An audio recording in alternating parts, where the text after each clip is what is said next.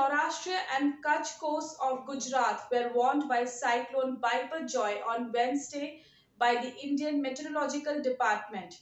The administration reported that they have so far evacuated roughly 37,800 people who live near the sea in 8 districts of the state as Cyclone Biparjoy balanced towards the Kutch coast in Gujarat. According to the Indian Meteorological Department, the strong storm will approach Jakho port that evening. By the evening, June 15th, it is highly likely to proceed almost northeastward, traverse Saurashtra and Kutch, as well as the neighboring Pakistani beaches between Mandvi and Karachi close to Jakho port.